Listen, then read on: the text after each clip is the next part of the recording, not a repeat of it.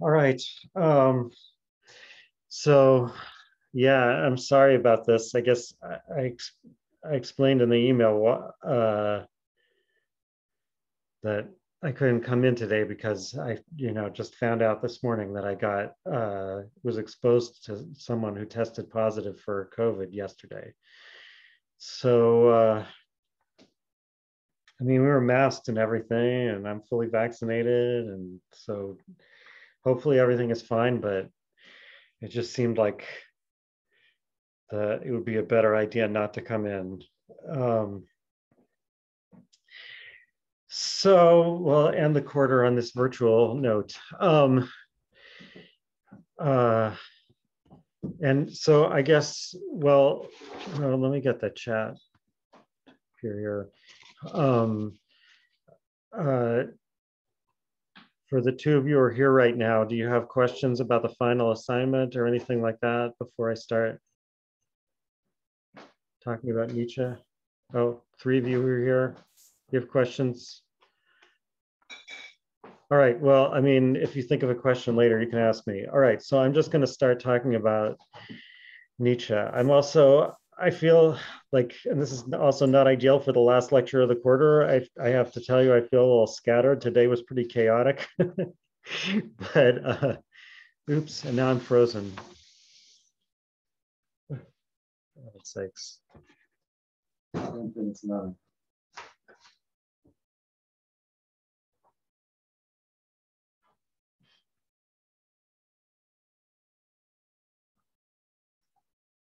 Yeah.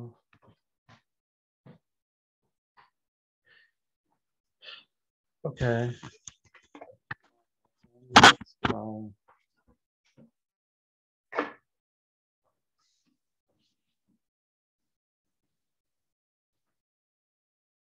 this camera. All right. Now I'm using the built-in camera. Not as good, but there it is. Um, okay.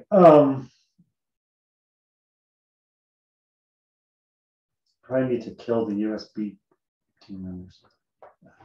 Anyway. All right. So I'm going to start by going back to the beginning of part 2 of Zarathustra.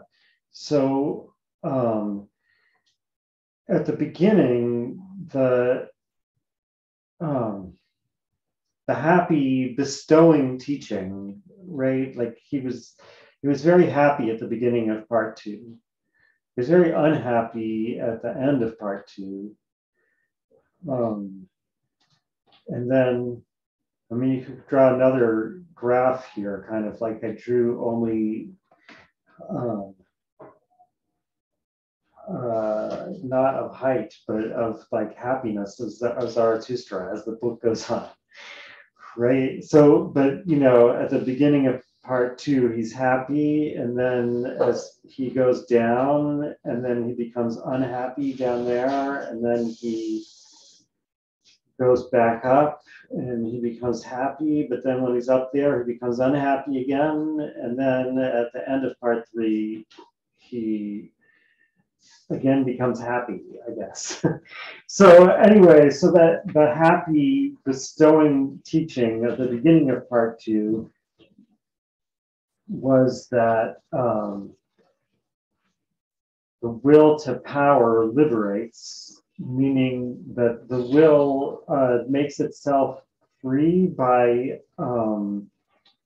willing to enforce my own private risky command against myself, and hence ultimately to destroy myself.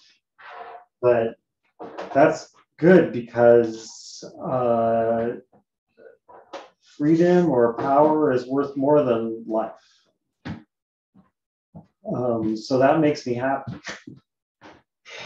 that I can will to enforce my own private law against myself, even though like ultimately I won't be able to obey it, and therefore that enforcement will consist in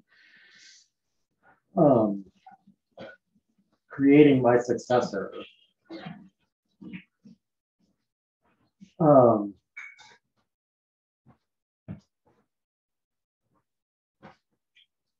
right. So as in part two, one of the things that Zarathustra says is the liberating will is the will to create out of myself. And I think that means, again, it's specifically the will to, it's the will to procreate, that is to produce my children. As Zarathustra keeps saying, that the children here are the creatures who will be able to overcome me and kind of like make amends or atone for me, as he sometimes describes it, by destroying me. So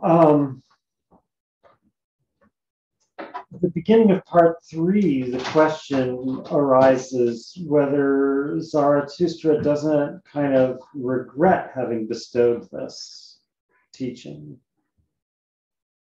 Or at least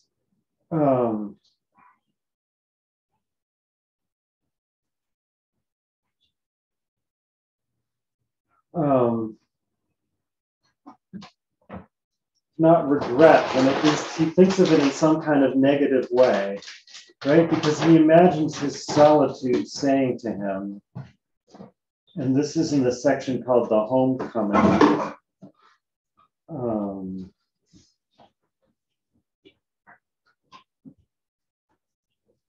So, you know, I guess, so actually, most of the beginning of part three is Zarathustra going back to his cave.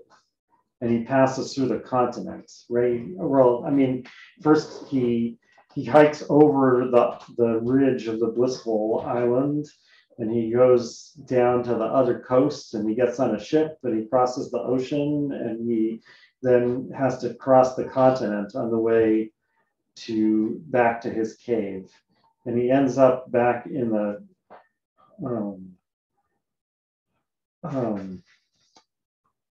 in that town that he used to live in, the Pied Cow, right before.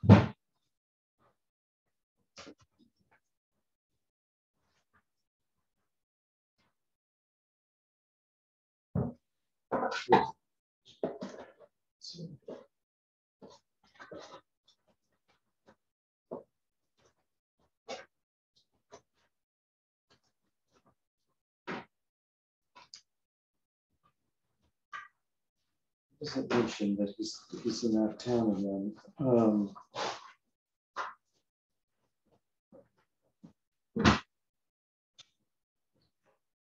Oh yeah, right. So that's the end of the section called the apostates of the apostates. It says that Zarathustra was back in the town which he loved, and which he called the Pied Cow. And from there, he has only 2 days to go to arrive back at his cave. So, I mean, there's probably, there definitely has to be some reason why that whole journey is described and why it has those stages. And why he has to say the things he says there now, like about the great city, right? On the way before, so the Pied Cow is not a great city, it's just a town. On his way back, though, he passes the great city, and there's Zarathustra's ape, the fool, who warns him away from the great city.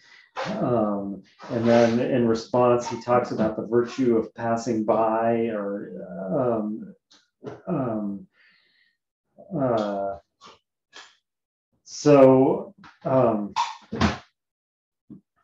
right, and before that, when he's on the ocean, he's talking to the sailors, and he's, you know, he says, "This is the right thing to address to you, oh, you adventurous ones." So, I mean, there's definitely got to be a reason for all of that and why it's there, and not, for example, like, why didn't he pass the great city in part one? Why is this the place where we have to get that particular conversation? However, I'm saying there has to be a reason, obviously, because I don't know what the reason is, so I'm not going to tell you the reason. Um, but so therefore, I'm skipping to this chapter called The Homecoming, which is when he finally gets back to his cave. And he imagines his solitude talking to him. He imagines his solitude scolding him, right? He says, now shake your finger at me as mothers do. Now smile at me as mothers smile. And now say, and then his solitude, gives this whole speech, which is, it's interesting. I just thought of this now. All the other women that he imagines are all like romantic relationships. Maybe that's not the right word for it, but in any case, they're like women who he's thinking of marrying or who are jealous of each other because he's paying more attention to one than the other and so forth. Whereas his solitude, he imagines as his mother.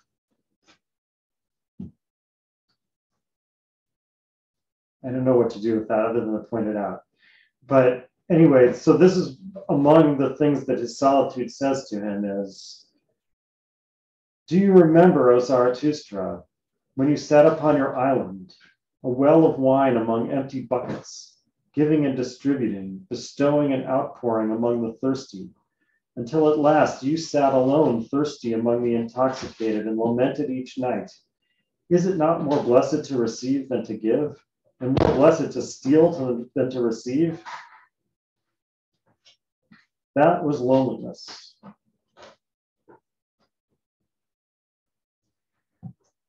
Loneliness is here is in contrast with solitude, right? So solitude, she's saying to him, you thought you should go down to the mountain to speak because you confused solitude with loneliness.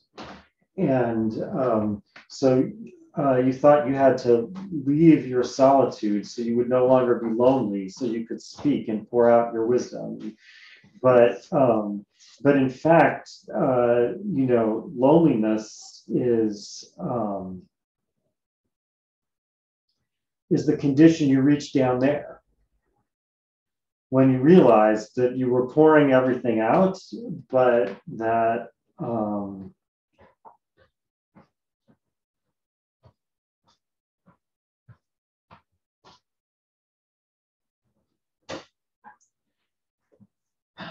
well, but what? I mean, it's not exactly that no one was receiving.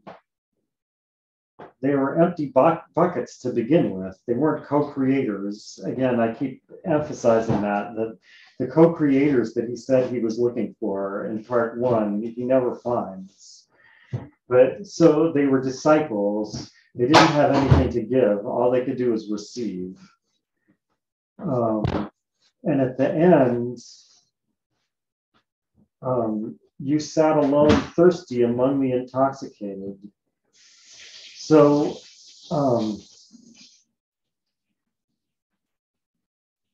it's not that they couldn't receive, but that they couldn't receive as co-creators or friends. They couldn't receive in a way that would make you stronger rather than weaker.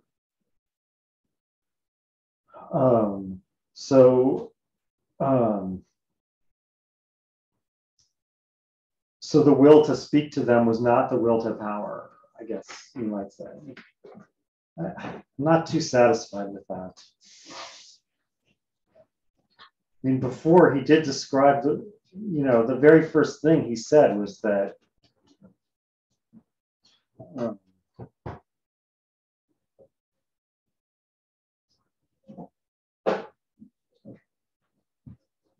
he had to pour out his wisdom in order to go down, to go under, to perish.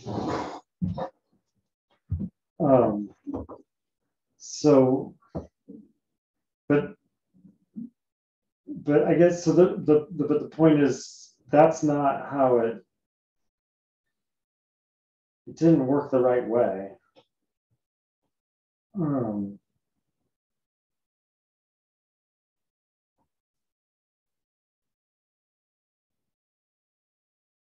Anyway, what he says in response to this imagined speech from solitude, one of the things he says is, down there, however, all speech is in vain.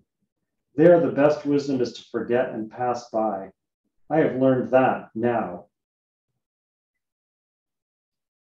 He who wants to understand all things among men has to touch all things, but my hands are too clean for that.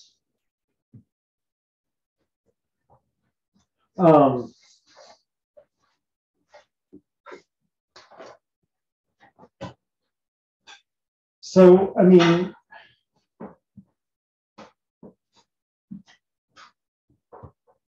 somehow he's learned that the kind of going down he was doing was not the right kind of going down.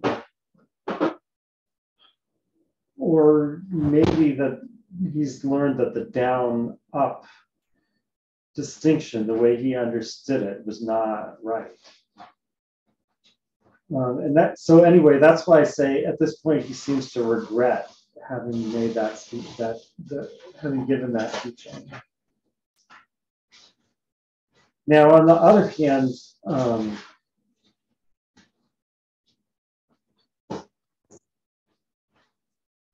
the thing that he never said down there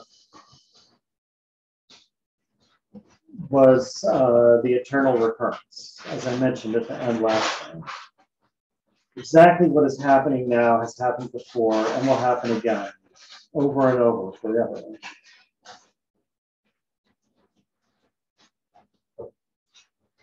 So it's not only that he didn't say that down there, it's that he kind of said the opposite of that. And moreover, when he said the opposite to that, that was the exact point where there was some problem between him and the disciple. Right? Because what he said was, this is way back again on page 111, all that is intransitory, that is but an image, and the poets lie too much.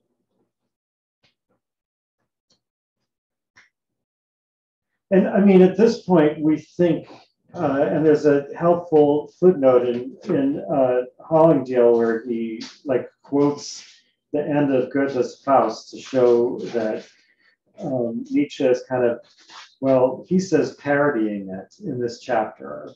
I'm not sure if parodying is the right word for it, what he's doing. But anyway, he's somehow responding to it, right? And that thing about all that is intransitory, that is but an image, is like an inversion of something that Goethe said. Yeah, the final mystic chorus. This looks like it should be footnote 19, but it's or 14, but it's actually footnote 19 back here on page 340. The final mystic chorus of Goethe's Faust Part 2 is burlesqued in this chapter. Verbal references to it will be clear from the following literal translation. All that is transitory is but an image. That's how it starts. So, right, so at that point, when he says the poets lie too much, he seems to be talking about Goethe. Right? Goethe said all that is transitory is but an image, and Zarathustra says the intransitory is only an image, and the poets lie too much. But then, so, I mean, so far that's, I mean, forgetting for the moment about the eternal recurrence, that's fairly straightforward. But then on page 149, and I read this part last time too,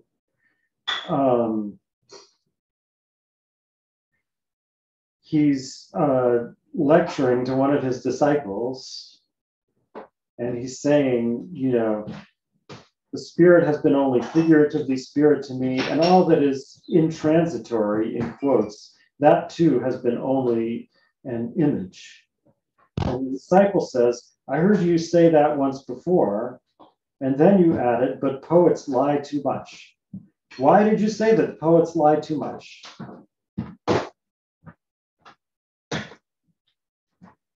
So at that point, he has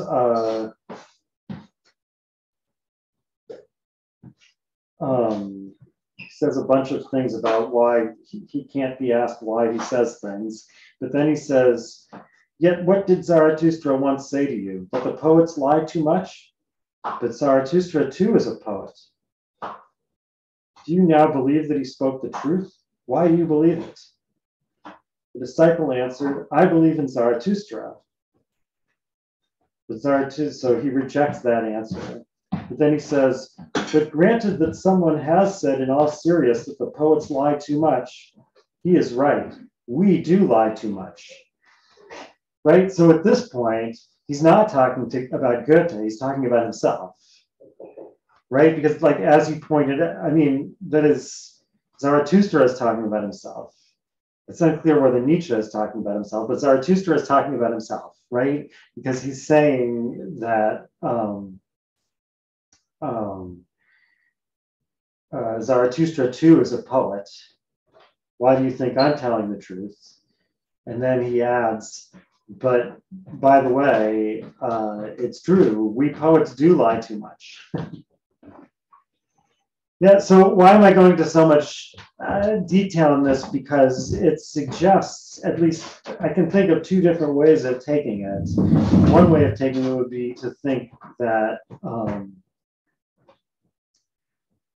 when he says the intransitory is only an image, he's lying.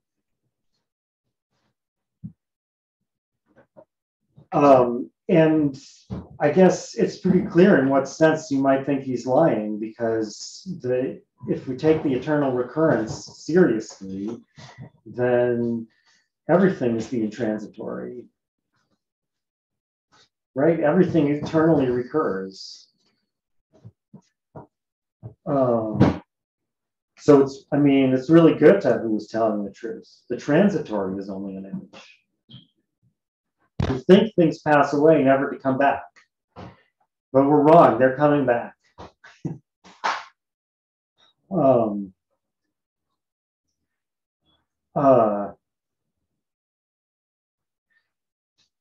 So,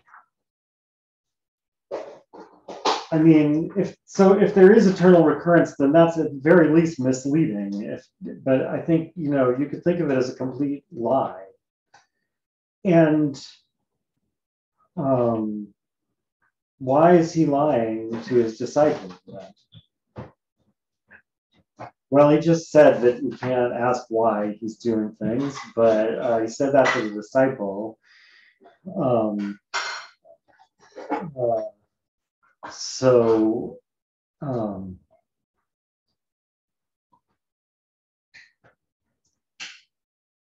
Nietzsche didn't say that to us. Zarathustra said that to the disciple.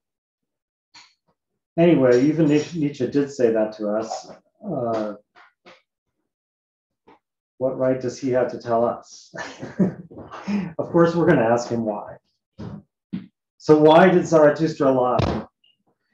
And I guess it's because this is what he sometimes calls a pitying lie, right? He took pity on his disciples because they don't have sufficient spirit to receive the truth. So he can't tell them the eternal recurrence. So instead, he tells them that the intransitory is only an image. There's infinite progress ahead of us, basically. That's the impression he seems to leave his disciples with. I mean, he does say that thing at the end about how the will has to learn to will the past, but he doesn't explain how that's going to be possible to the disciples. So at least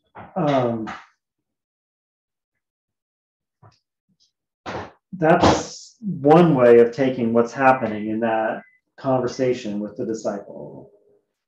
As I said, there's two ways I can think of taking it. The other way would be to take it to mean that the eternal recurrence is only an image. He told us that the intransitory is only an image.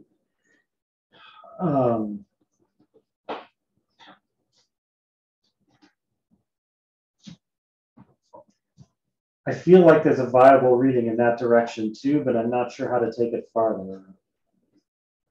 But I mean, it's certainly like, and I'm going to say more about this in a moment. There's certainly a question about whether and why we really believe in eternal recurrence.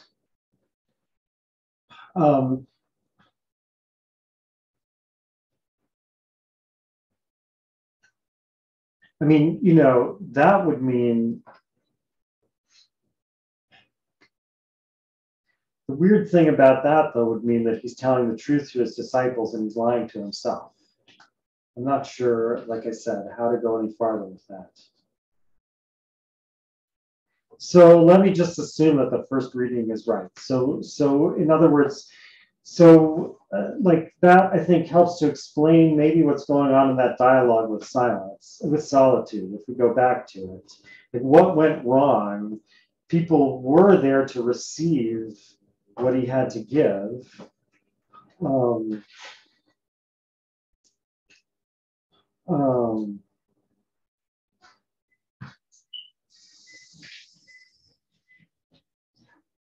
So, like when he says in response to solitude,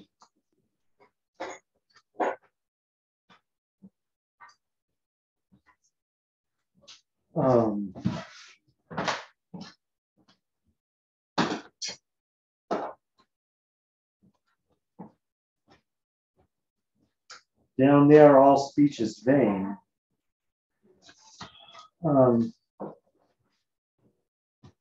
It doesn't mean that he told them the whole truth, but that he didn't understand it or something like that.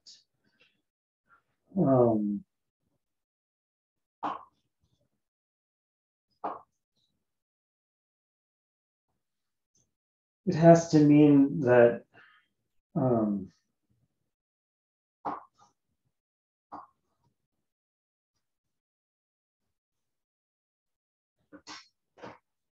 I guess you could put it this way, that the joyous impulse to bestow his wisdom was had to miscarry, because that joyous impulse came out of love for his disciples. But love for his disciples was exactly what prevented him from ultimately bestowing his wisdom on them. He couldn't bear to, there was something he could have told them that wouldn't be in vain, but he couldn't bear to tell them.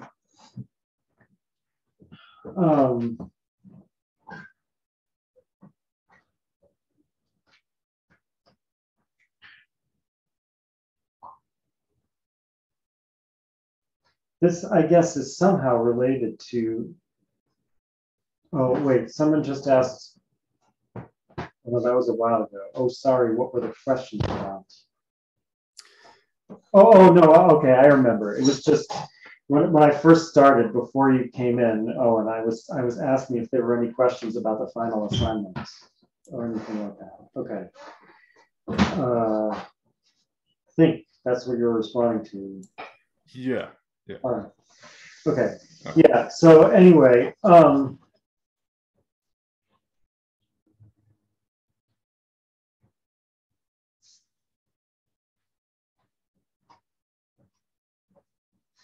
so now in part 3, and is he planning to go back down again?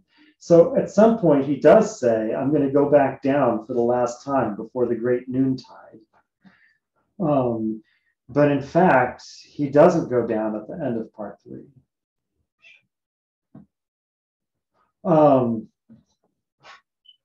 And remember that although Nietzsche did end up writing part 4, Wait, I haven't read part 4 again this year, so I'm having trouble remembering. Does he ever go down in part 4? Whether he does or not, he ends up back on the mountain at the end of part 4 too. So he doesn't do what he says at some point he's going to do. He says, I'll go down for the last time, and the last gift I'll give them is my death and whatever. He doesn't do that. Instead, part 3 ends with him conducting this kind of marriage ceremony with eternity.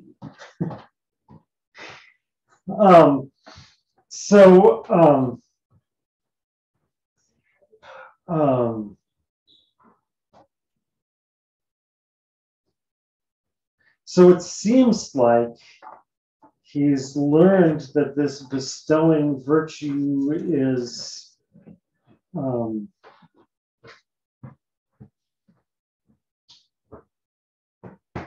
not worthwhile, or at least not the way he thought it was. In any case, what he imagines solitude saying to him is, now you have learned silence.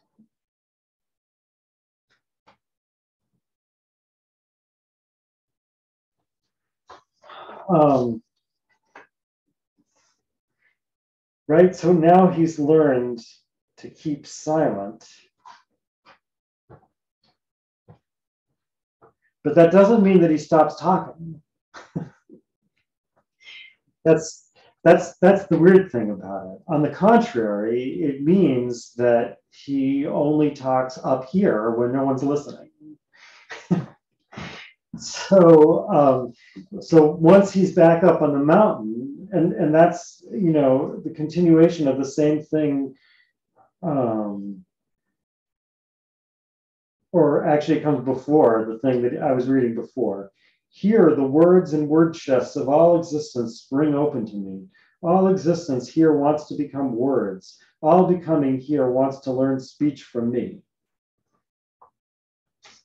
So he keeps talking when he's up there at first. He keeps talking, and he even remains a teacher. At least his animals call him a teacher. But who is he teaching? So, well, he's teaching, one thing you could say is he's teaching no one and everyone. He's teaching no one because no one's there to hear him, but he's teaching everyone because all you have to do is buy this book to hear him. That is the paradox about the disciples that I talked about before has now somehow become more acute. The disciples have been reduced to 0, but we're still listening in. So who are we?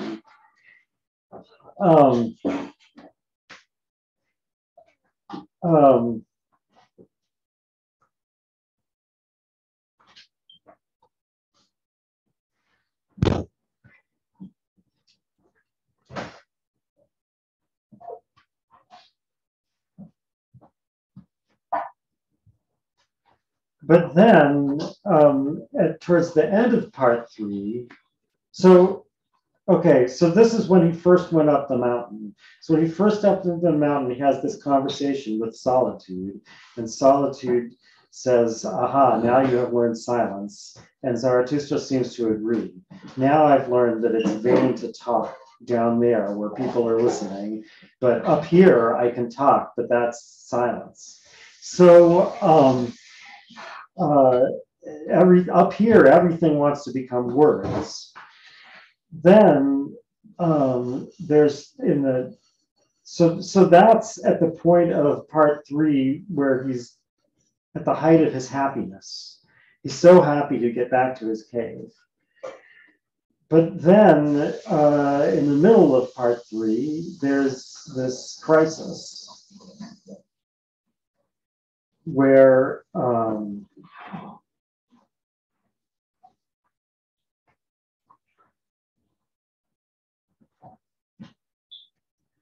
section is that? It says a lot of things before this happens. This whole part called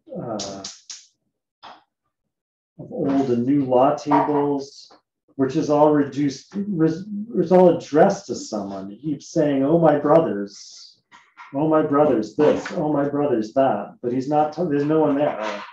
He's not talking to anyone. But then finally we get to this chapter called The Convalescent. This starts on page 232.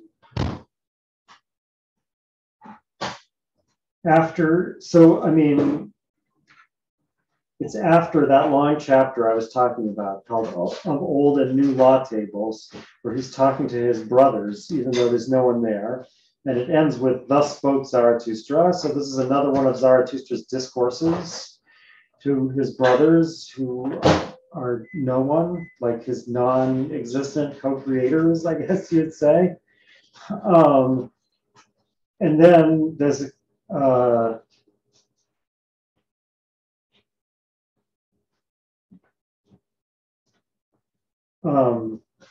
this chapter called The Convalescent. It starts, "One morning, not long after his return to the cave, Zarathustra sprang up from his bed like a madman, cried with a terrible voice, and behaved as if someone else were lying on the bed and would not rise from it." So, and then there's this he's talking to his most abysmal thought.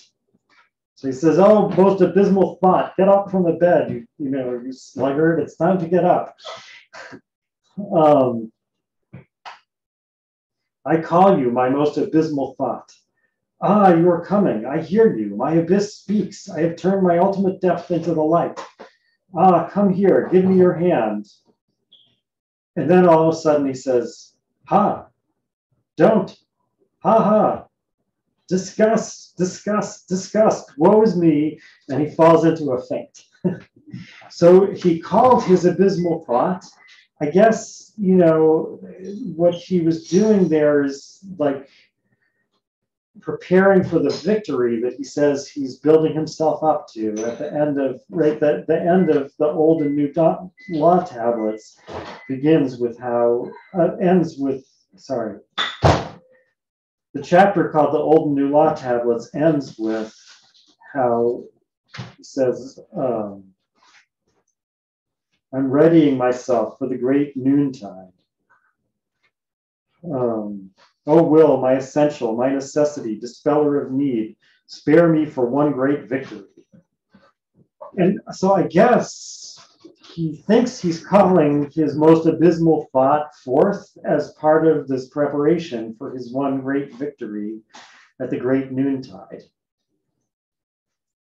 But when it actually comes, it overwhelms him. So, and as it seems like Zarathustra is genuinely unprepared for what this most abysmal thought is going to be. He thinks he's prepared for it, but he really isn't.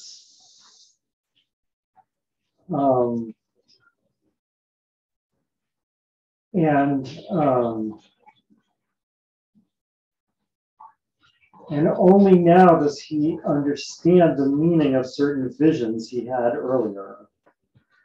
So I think both the dream he had close to the end of part 2, where he's like guard in the land of the dead, and the door opens,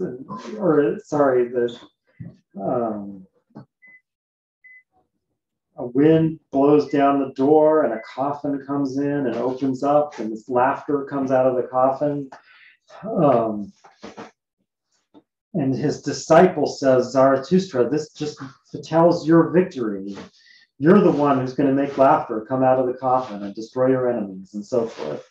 And Zarathustra looks at him afterwards and just shakes his head. So I mean, he knew then that was not the right interpretation of that dream, but apparently he didn't know what the right interpretation was. And similarly, the prophet who appears in part 2 and says, "All's the same, there's all weariness and whatever." his disciples wanted to get rid of the prophet, and Zarathustra said, no, let's have a feast and he'll sit next to me. But again, it seems like he didn't really understand what the prophet's vision meant. And similarly, I guess even the visions that he has on the ship at the beginning of part 3, he didn't really understand what was going on.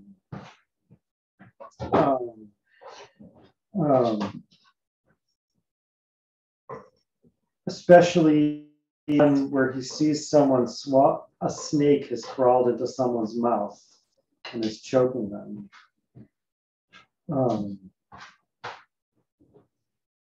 At the moment that he realizes what the abysmal thought is, or I mean, did he not know what the thought was before, or did he just not think it hard enough before to be overcome by it? I guess it's a little bit ambiguous, but there's something that he didn't realize until this moment. And at this moment, it overcomes him, and he lies there as if dead for 7 days. His animals are worried about him and so forth. And when he wakes up, so the abysmal thought has to do with the eternal recurrence. And the abysmal thought is pretty much what I was hinting at the end last time, right? It's about the fact that the eternal recurrence means that he can't only will his triumph. He has to will all the things he despises. And he has to will that they'll come again after his triumph.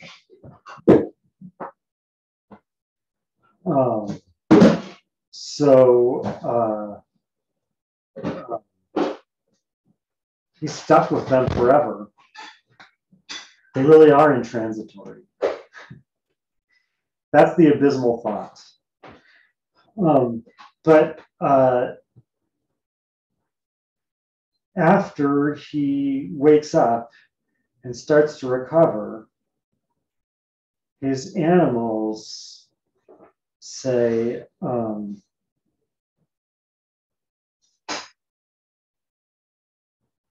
sing, speak no more. Right? They tell him that what's good for him in his convalescence is not to speak, but to sing.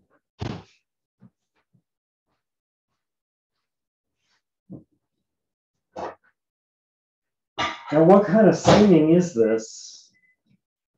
And does Zarathustra agree with the animals? Well, I guess, the answer to that, both of those questions, is in the last chapter of, I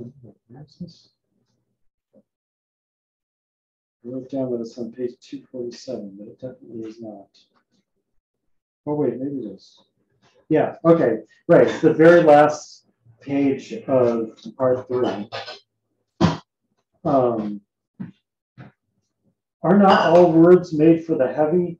Do not all words lie to the light? Sing, speak no more. And that's Zarathustra talking to himself, not his animals talking to him.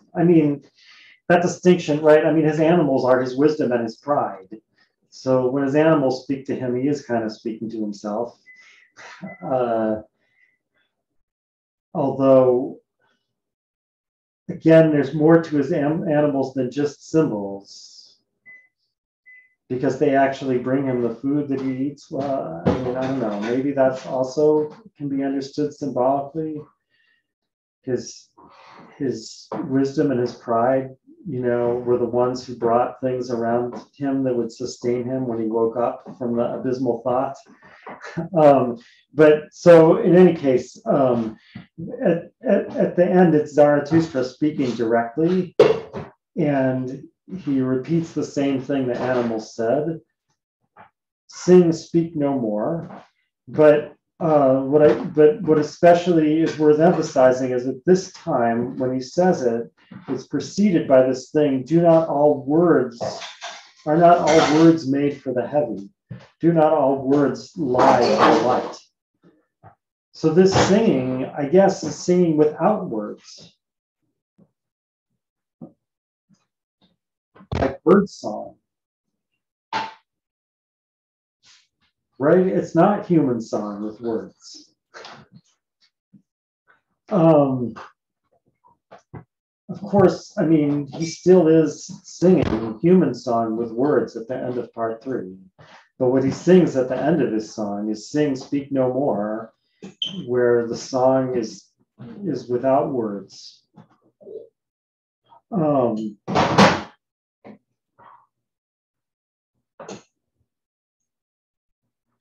So it appears that somewhere in between, and it must have something to do with the abysmal thought, he learned to be silent in a deeper way than he did at the beginning. Right? At first he learned to be silent, but being silent still meant talking and talking and talking. But later he learned to be silent.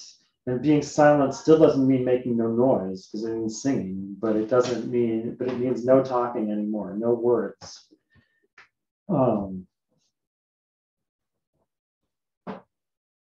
That would have been a place that made sense to end the book, which is what Nietzsche, as I said before, originally intended. Since there's a part 4, we realize that there's more to say, I guess, right? I mean, but at least at the end of part 3, it seems that like Zarathustra's done with everything he had to say.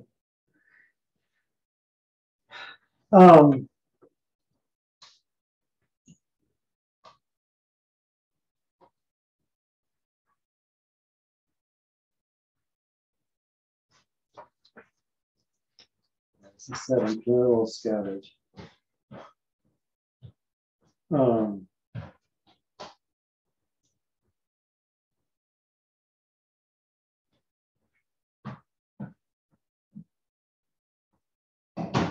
Okay, yeah, so I think this is the next thing to talk about first. So, like, I mean, I've just raised a lot of questions, obviously, about what's the difference between this part and this part. Where did he learn this and where did he learn that? I don't think I can answer all those questions, but I can say something more useful about it, I hope. So, and somehow it has to start with talking about the eternal recurrence. So, I mean, for one thing, why believe in this eternal recurrence? Where does that even come from? So there's, so to speak, a theoretical argument for eternal recurrence. And Nietzsche, in other works, makes the same argument seemingly with more seriousness than he does here. Why do I say with more seriousness? Because here, the argument is only made in a dream. And the argument is made in a dream when speaking to this dwarf. And the dwarf represents the spirit of gravity. So I think I actually can explain a little bit about what the spirit of gravity is, and I'm going to try to in a moment. But in any case, the spirit of gravity is Zarathustra's archenemy.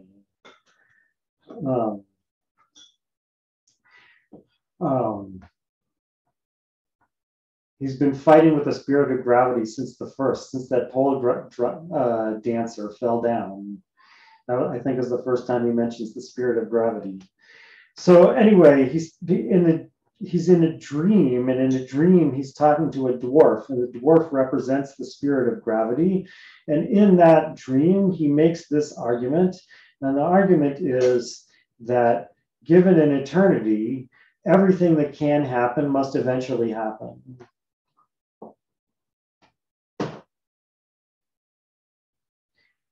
And so if there's an eternity behind us and an eternity in front of us, whatever can happen must have already happened and must be going to happen again.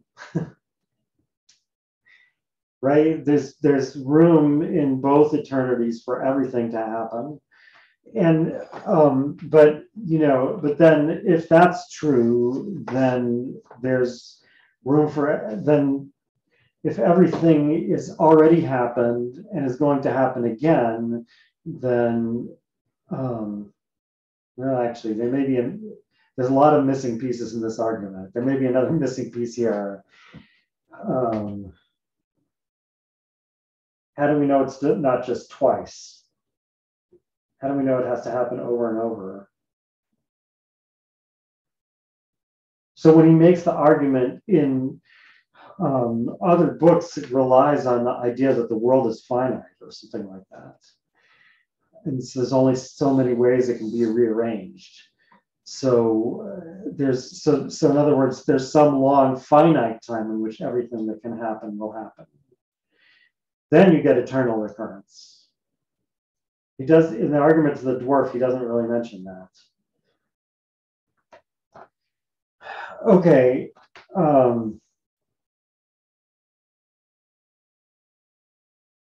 And assuming that the world is deterministic, as he does also assume when he's arguing with the dwarf, not only must everything happen again and again, but it must happen in the exact same sequence over and over, right? Because the world is deterministic, whatever follows a certain event is necessarily what has to follow that event. So it is what will always follow that event every time it happens.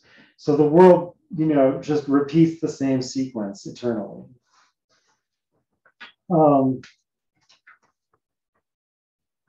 Now, I mean, as I said, there's a lot of flaws in that argument. If you were to take it seriously as a kind of mathematical / physical proof, I mean, or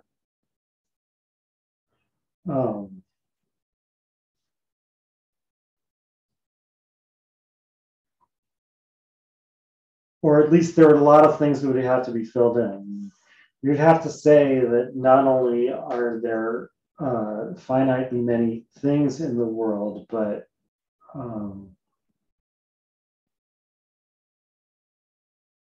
is even this enough?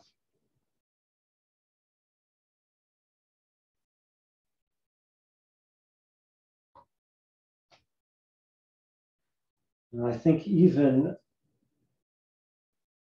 given finitely many combinations and assuming that the future is determined by the past according to a certain law, it's still not true that things have to repeat themselves. I mean, think about the digits of pi. So, there's only 9 digits, and there's no chance in their sequence.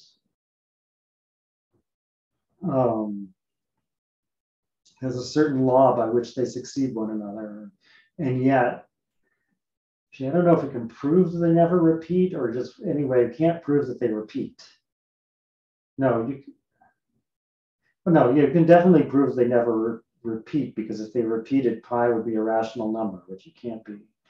So, right. So, I mean, it's actually a finite world with finitely many possible combinations can proceed in an orderly way forever without repeating itself. Okay, so,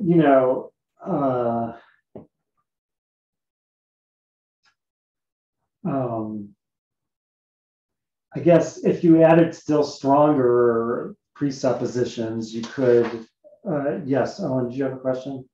Oh yeah, as long as this is a good time to, that's good. Sure. Yeah, well, I'm just kind of wondering about that example with pi. Yeah. I mean, I don't want to get stuck here, of course, but I'm just thinking like, could that more have to do with how we represent it? Because you can represent pi in a finite way, like if you use the letter pi.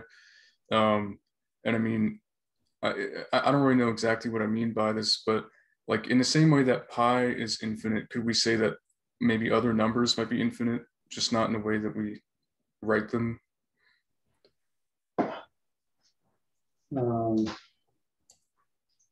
Okay, let me think about that. I mean, so first of all, I was just talking about the decimal representation of pi, not pi the number, so to speak. Right? I mean, the pi the number, you might say, is the principle of that decimal representation. It's the law according to which it's generated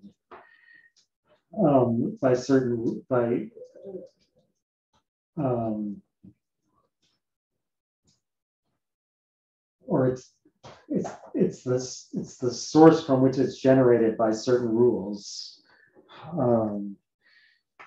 So I was really just thinking about the sequence of decimal digits itself. I mean, I think that's all the answer the question needs in this context. I mean, you could still ask, I hear you as asking something like, is the difference between rational and irrational numbers just relative somehow?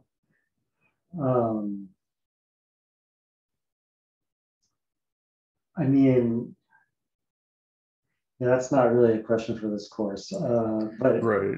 I mean, it is obviously in the sense that the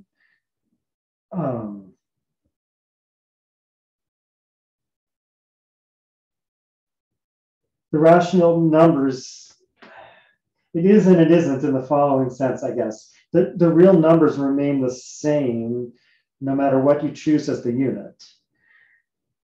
That is, you can switch from one unit to another and you get the same isomorphic structure of the real numbers again. So you can, so to speak, pick the pi, pi as the unit, and then you get real numbers where pi and its multiples are rational. And meanwhile, one, what we call one, and its units and its multiples are not rational. But it really doesn't make any difference. It's still the same old real numbers. That's my initial answer to that, but there's probably something better to say about it. Okay. Anyway, Nietzsche is not thinking about this, and I mean, couldn't be thinking about it exactly the way we are.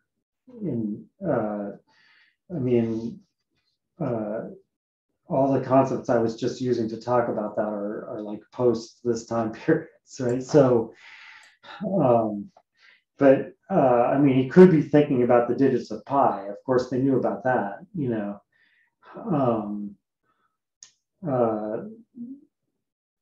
but he isn't. Or I think, I mean, you could make the argument work maybe by putting in stronger presuppositions, like about what kind of law the world has to follow. Like it has to be only the one preceding state which determines the next state. So if you say that, then I guess if there's really only a finite number of possible combinations, which, I mean, so for that, there has to be not only a finite number of simple things in the world, so to speak, but also a finite space in which they move, or like a discrete space, right, with a finite number of positions. And, so yeah, maybe you can make this argument work somehow. Then the question is going to be, then where do you get all those really strong presuppositions from? Right. So, I mean, so as a theoretical argument, I think this is kind of like the way it's put here in a dream and whatever is kind of appropriate. It's not really convincing as a theoretical argument. But presumably, even in the story with the dwarf, that's not really the motivation behind it either. Right? I mean, Zarathustra is saying that to the dwarf in order to somehow get the dwarf off his back. He's not saying it to the dwarf because he wants to enlighten the dwarf and teach the dwarf the truth about physics.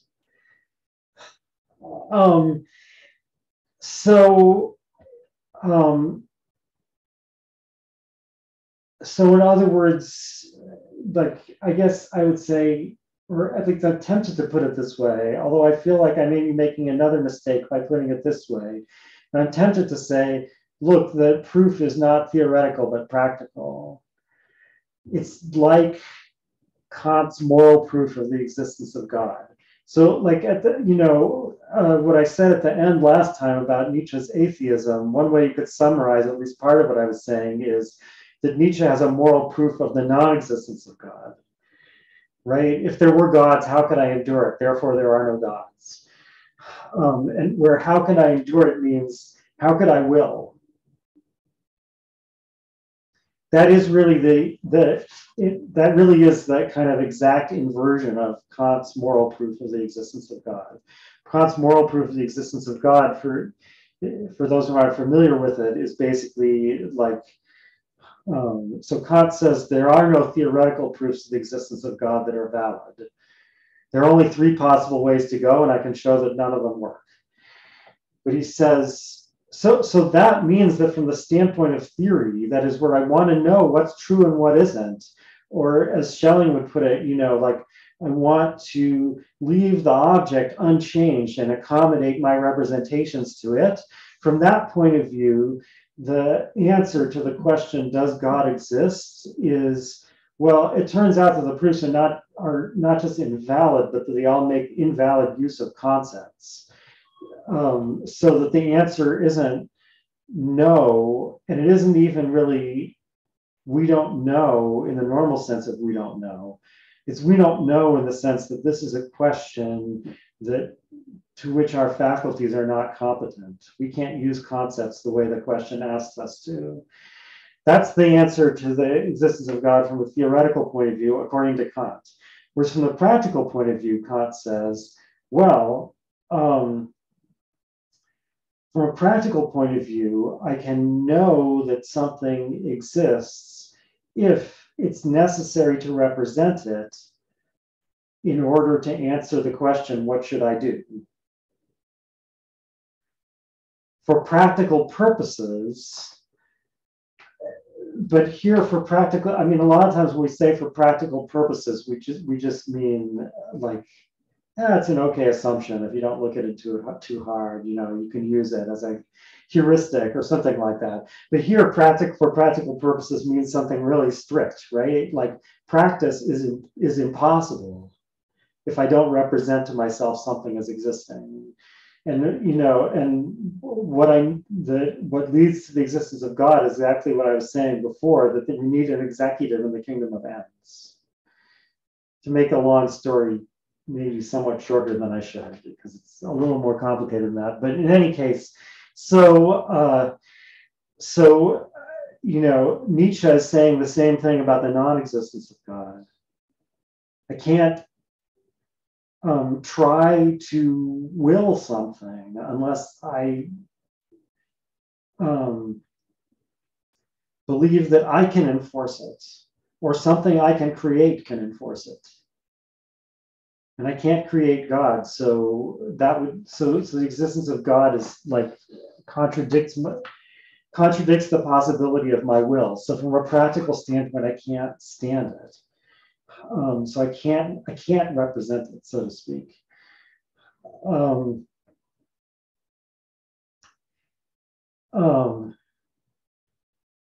so what I want to say is that the eternal recurrence is somehow also like that for Nietzsche.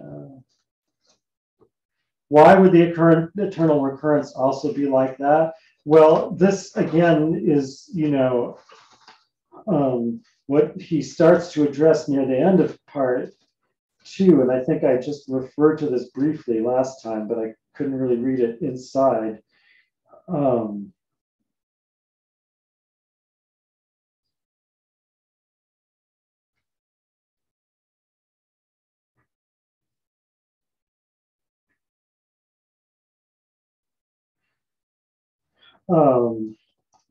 So it's in the chapter called Of Redemption. On page 161, he starts off, he says, willing liberates. So that was the teaching from the beginning of part 2. But what is it that fastens and fetters even the liberator? It was. That is what the will's teeth gnashing and most lonely affliction is called. Powerless against that which has been done. The will is an angry spectator of all things past. The will cannot will backwards.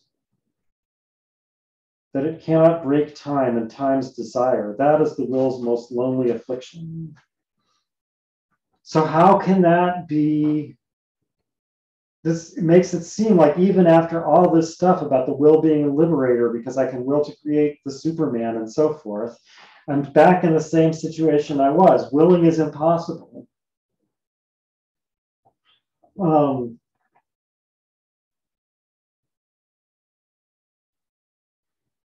And on page 163, the answer to that is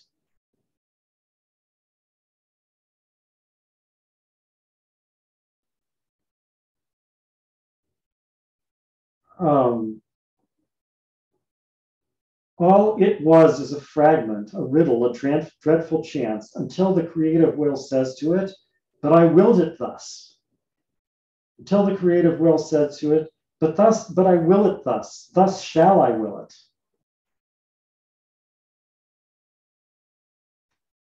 Skipping a little bit, the will that is the will to power must will something higher than any reconciliation. It's higher than any reconciliation because it's not enough for it to be reconciled to what to it was being the way it was. It's saying, okay, that's all right with me. It has to will it. Who has taught it to will backwards too?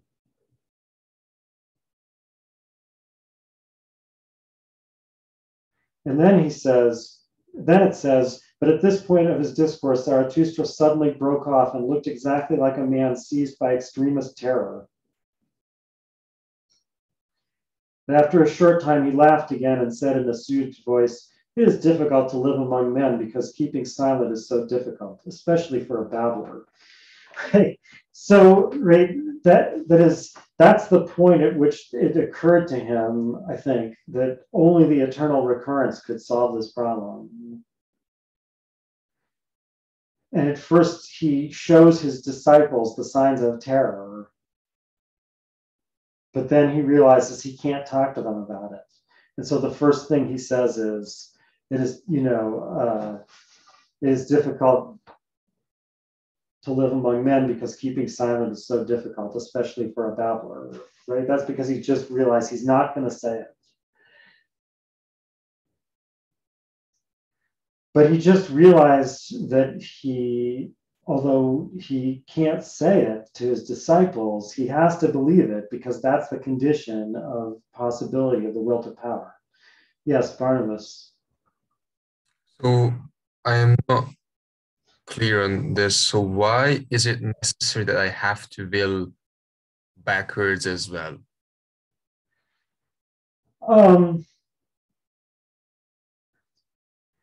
Because okay, maybe that's a good question. Maybe I don't understand as well as I should.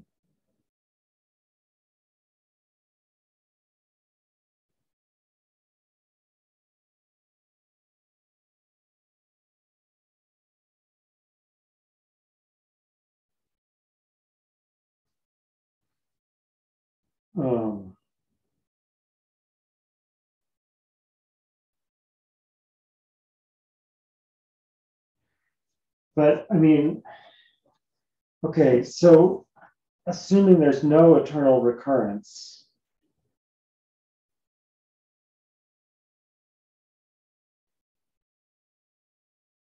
I mean, why am I resisting this? There's a simple way of answering that, right? I mean, there's an easy way of answering that, and it's related to the same questions Kant is asking about freedom of the will. How is it consistent with the fact that my will was determined by what happened before me? I mean, it'd be pretty easy to understand from that point of view. As I said, I don't know why I'm resisting. I feel like that's too simple in this context in Nietzsche. But it's something like that anyway, right? So the will it's is like what? So it's like if I cannot explain that I will everything that happened before, then I would kind of reduce the whole question to God being necessary for my existence. Well, it's not so much God. No, I mean, it's just like whatever happened before you makes your existence necessary and makes whatever you do necessary. So freedom. Right. So you're not explain freedom somehow. Yeah. So you don't. And remember, this we're talking about the will being a liberator, right? So like the will being an active faculty that doesn't obey anyone else but obeys itself. So, I mean, in Kant, that paradox is resolved by means of what Nietzsche would call a back world, I think. Right? In Kant, that paradox is resolved by saying that from a practical standpoint, I don't regard the world as closed and deterministic. I regard it as having, self-determining causes outside itself. Um, um, So, well, actually, I mean, I'm not 100% sure that's fair to Kant, that really is an example of what Nietzsche is calling a back world or not. Nietzsche also doesn't claim to be being fair to Kant or anyone else. So, but at least, I mean, that's the reading of Kant that I think that Nietzsche has in mind when he's, I mean, it's one of the things he has in mind when he talks about the back worlders. Also his own view in Birth of Tragedy, but maybe even Emerson, I'm not sure. But in any case, so here, like,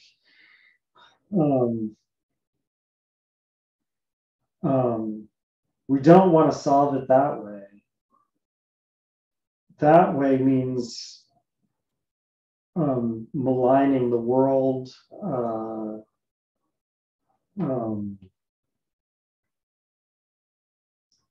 and therefore undermining life, not serving life.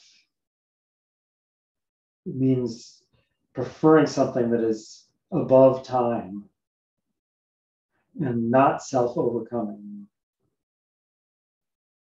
Right? Like a Kantian noumenal will. This is one of the problems he faces in the religion book. It can't change. He has a lot of trouble. I mean, he actually, in the end, he does something interesting with it, but he has trouble explaining how, like, repentance is possible. But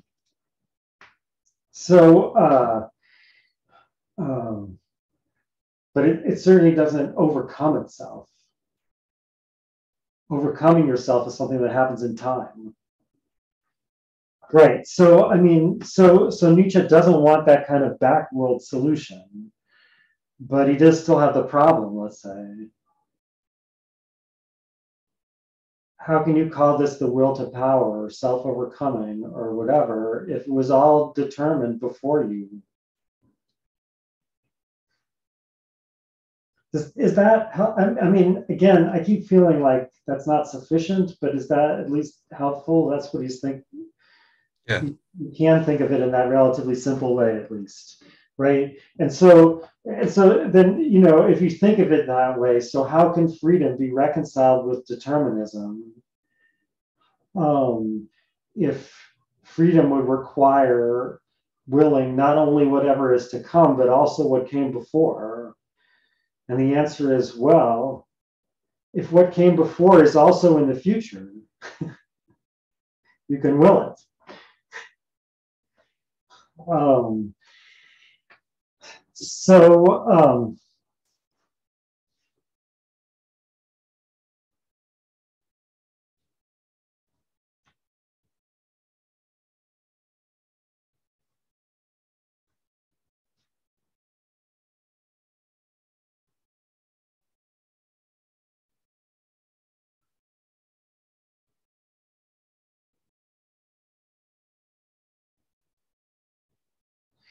So it's terrifying. I mean, again, something has to be said about this, and I'm not sure. I mean, it's a question, but it's not a question I'm sure I can answer.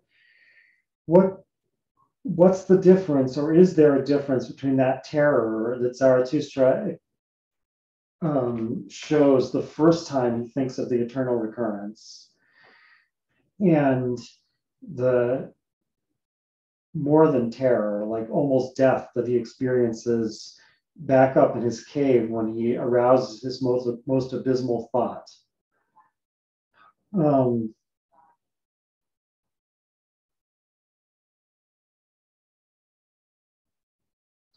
I guess one way of understanding would be that he actually, but that doesn't seem consistent with realizing he has to keep silent about it. I was going to say one way to understand it would be to say that he really does soothe himself the first time falsely, right? He manages not to focus on the abysmal thought, and that's how he becomes cheerful again. But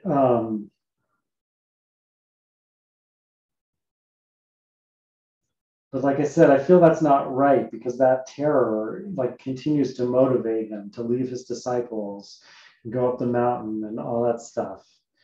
So it remains to say that he finds it terrible, but he doesn't quite realize how terrible it is.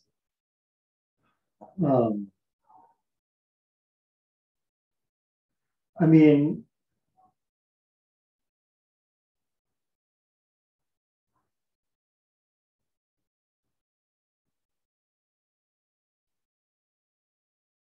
yeah, but I'm not sure how to fill that in exactly. I mean, I know how to explain it's terrible using the most abysmal thought. What is the most abysmal thought? It's summarized on page 236. Alas, man recurs eternally. The little man recurs eternally.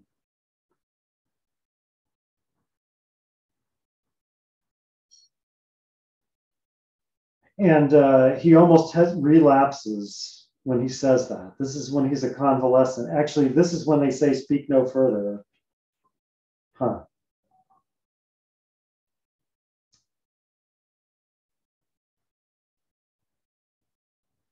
The greatest all too small, that was my disgust at man.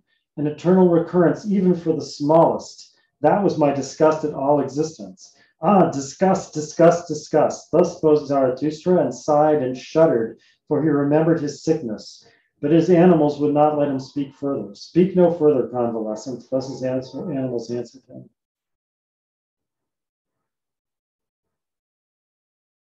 Oh yeah, and sure enough, see, the next thing they say, speak no further, but go out to where the world awaits you like a garden. Go out to the roses and bees and flocks of doves, but go out especially to the songbirds so that you may learn singing from them.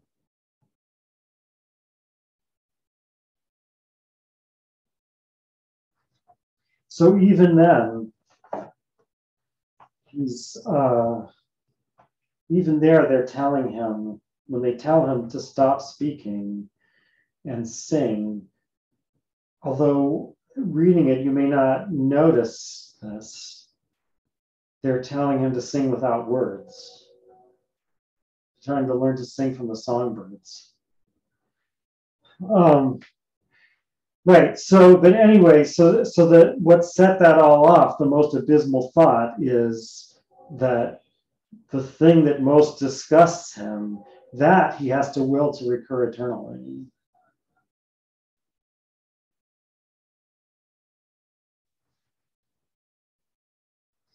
Now, how does Zarathustra overcome that most abysmal thought?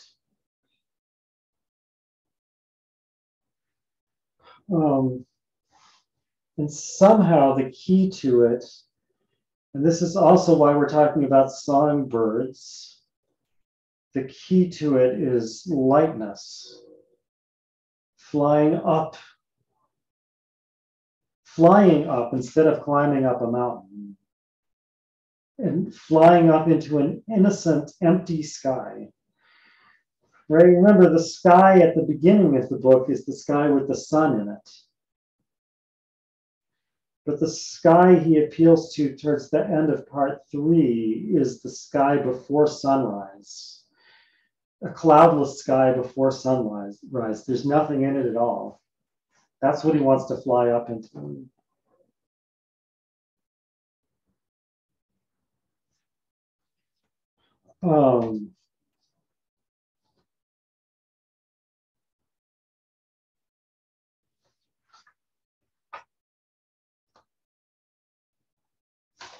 And that's the very end of part 3.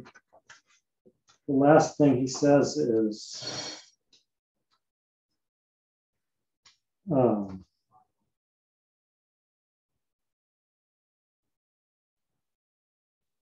Oh, well, no, I mean, it's the beginning of section 7 of the last chapter, the seventh of the seventh of the seven seals begins.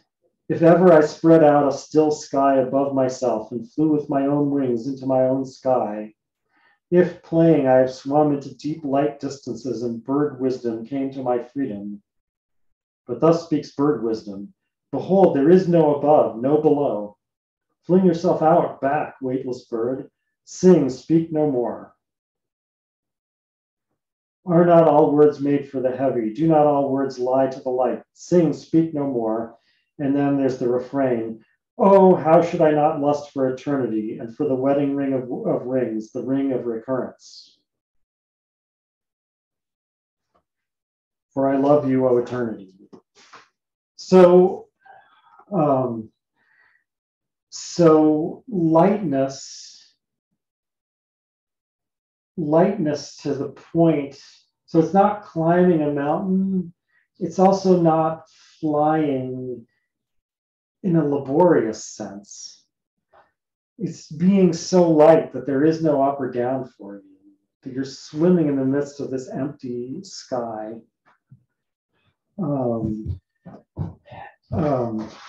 That somehow represents the way he escapes from the most abysmal thought. And that somehow is why his enemy, or this reveals to him, I guess, what it means that his enemy all along was the spirit of gravity.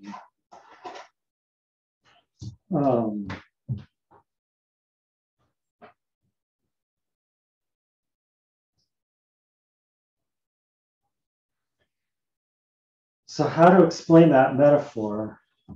So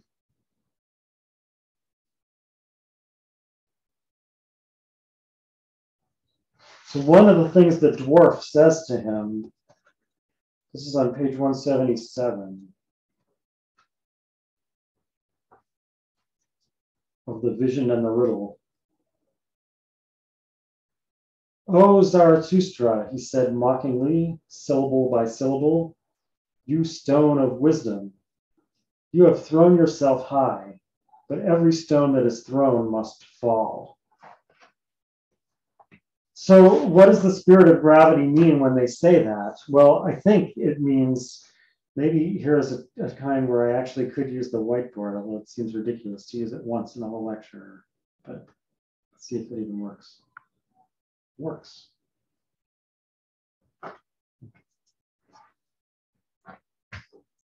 That, so self-overcoming, what the disciples think, and what he maybe even thinks at the beginning of part 2, is that self-overcoming works like this. Like, I get above myself to the Superman, and then I get above that, and then I get above that.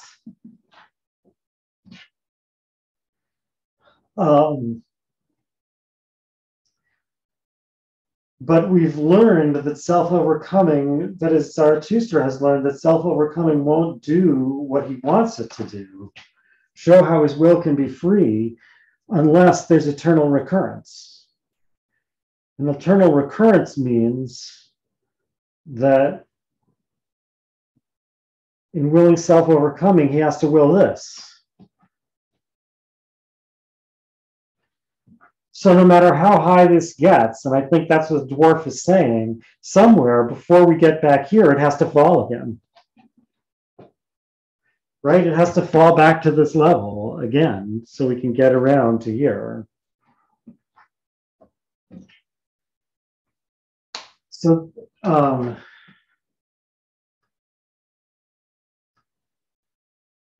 that's like the symbolic importance of gravity at this point. Now, I mean, gravity also means other things. I mean, for one thing, it's, it means seriousness as opposed to laughter. And a lot of times when he's talking about the spirit of gravity, he seems to have that in mind. But at least at that one point in the vision, I want to say it becomes clear what was going on all along, that gravity really meant that inexorable force of the eternal recurrence, that no matter what I do in the way of self-overcoming is sure to drag me back down.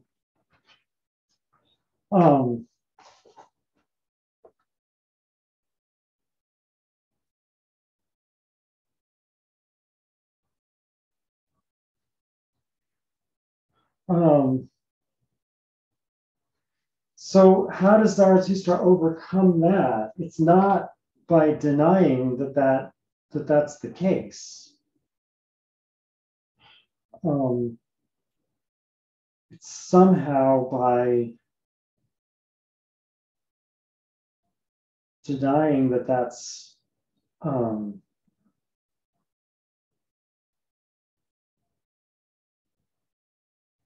problem. And I think it comes out in the conversation with the dwarf that, I mean,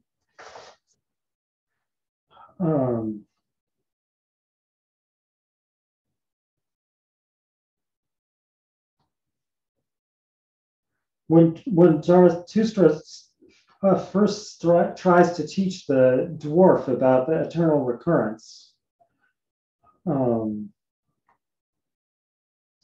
he says, but if one were to, so he says there's two roads, one leading forward and one leading backward, and they meet at this gate, and they both go infinitely far. And he says, but if one were to follow them further and even further and further, do you think, dwarf, that these paths would be in eternal opposition?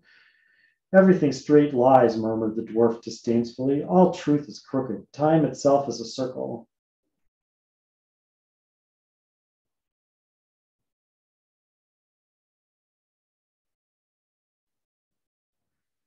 But Zarathustra doesn't, so it's like you might think at that point the dwarf is explaining that he agrees with Zarathustra, but he already knows that. Time itself is a circle. But it seems like Zarathustra, from his response, thinks that's the wrong answer. And why is it the wrong answer? Because they're straight. The paths are straight. It's not a circle. It's not true that everything straight lies. The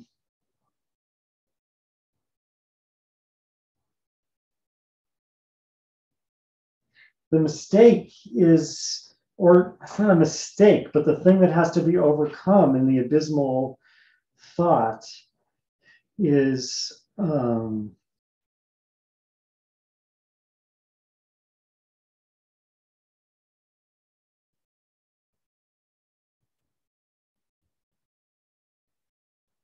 and it's somehow the same thing that the bird is trying to teach him about there is neither up nor down when you get high enough into the sky.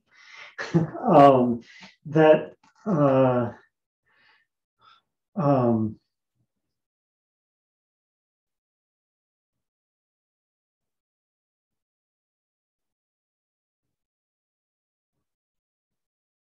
I think maybe we should put it this way, that it's,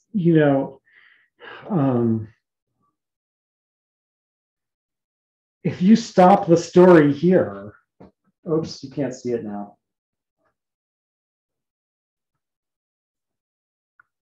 If you stop the story here, that's your fault.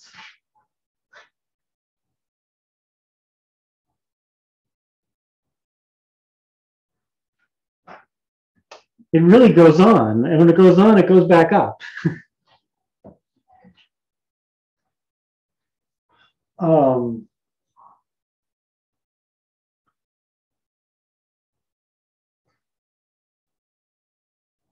So that if you really understand that, and time is not a circle, you're not literally going to get back to where you were before. Just the same thing is going to happen again. The same thing is going to happen again, but you will it. Why do you will it? Because it's the condition of your victory. It was the condition of your victory this time, and it's the condition of your victory this time. It will always be the condition of your victory, eternally. something like that is the way Zarathustra gets through this, I think. But again, I feel like there's things that I'm not understanding here. Like there's more to it than that. But in any case, something like that is why he ends by saying that thing about there's neither up nor down, and why the speaking is without words, or the singing is without words. Not sure I know how to tie that in, but it must be really important. So there's another piece of evidence that there's something important here I don't understand. But in any case, that's why he ends with that part and then says, "For I love you, O eternity." Right? The way to overcoming goes through being powerful enough to take this most abysmal thought and say, "Yes, I will that too." Because it's the condition of my willing.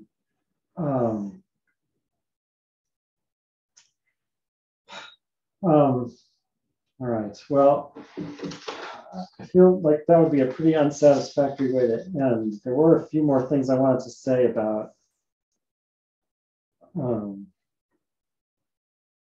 They may be too complicated to say.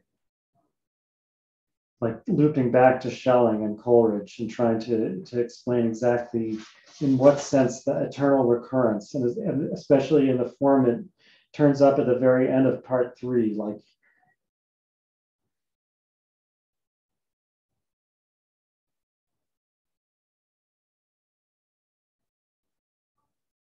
maybe, well, I have 0 time left, so I can't develop this, but it's occurring to me that maybe I do understand a little bit more than I thought.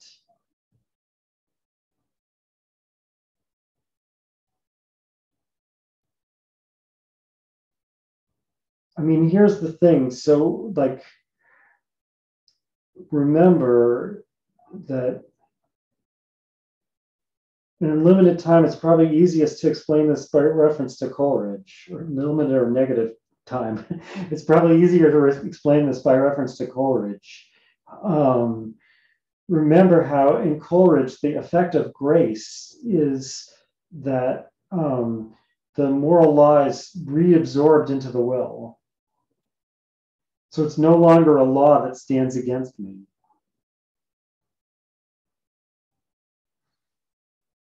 So the eternal recurrence, the way he overcomes it, and this is somehow what the height and the no longer speaking, the no longer being the rational animal, or the animal that speaks its commands to itself, that the way of overcoming the most abysmal thought is to, sorry, all you can see is this picture, right? And back one last time. The way for overcoming the most abysmal thought is that you have to will the law by which the eternal recurrence occurs. It has to become your law. This is Nietzsche's version of that. And that's why this is Nietzsche's version of redemption through grace.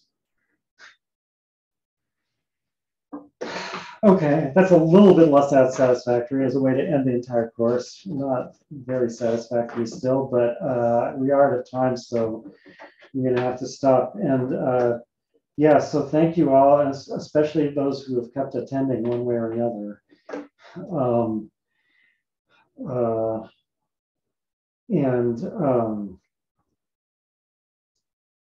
Not planning to hold regular office hours next week, but if you want to talk to me between now and when the paper is due, let me know and we can set something up. Or obviously you can email me with any questions or anything like that. And other than that, I guess have a good break. Thank you. Thank you. Thanks. I have a question. Oh, yeah. Have a few minutes. Sure, why not? Just like, it's a question about provide, or like what assumption is that the world has to be deterministic in the argument for eternal recurrence? Because when he's like trying to like free himself, why does he need to fall back on, or like why does he assume that the world is deterministic?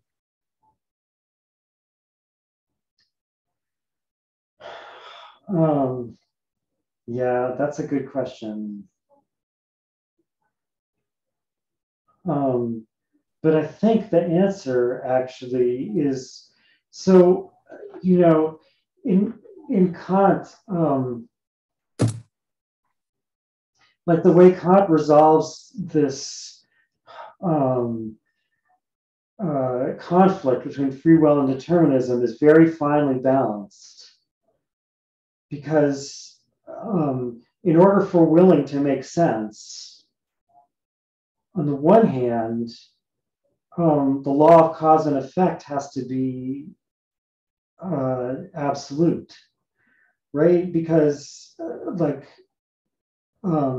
if things happen in the world just by chance, then there's no way my decision what to do can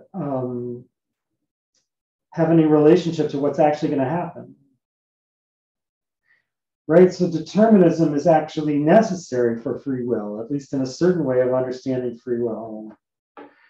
So, right, and that's why Kant has to resolve it the way he does, which is by saying that from a theoretical standpoint, we can show that in the world that we can know for theoretical purposes, there can be no exceptions to the law of cause and effect. And we only know ourselves as bodies in that world. So we're part of that. But then he has to explain why, at the same time, we have to recognize that there's a limit to the competence of our theoretical faculties, beyond which there are questions that can be asked but not answered from a theoretical point of view. And so he can go to a different point of view and say, there's an uncaused cause. Okay, so I mean, all of that is explained from Kant's point of view, but I hope it's pretty clear why, like, for Nietzsche, there's the same type of issue. I think, yeah, he doesn't have a theoretical proof, maybe the way Kant thinks he does, that the world is deterministic. I mean, maybe in some places he says he does, but in other places, sometimes actually he sounds like he's saying that physical necessity actually can be derived from the will to power, not the other way around, right? So so I think you can say that he doesn't have a theoretical proof of it, but he does have a practical proof of it. It's necessary to the will to power. It's necessary to willing anything that I represent the world as deterministic. Thanks. Okay. All right. So thank you once again. That's this time I will really leave. Bye. Bye.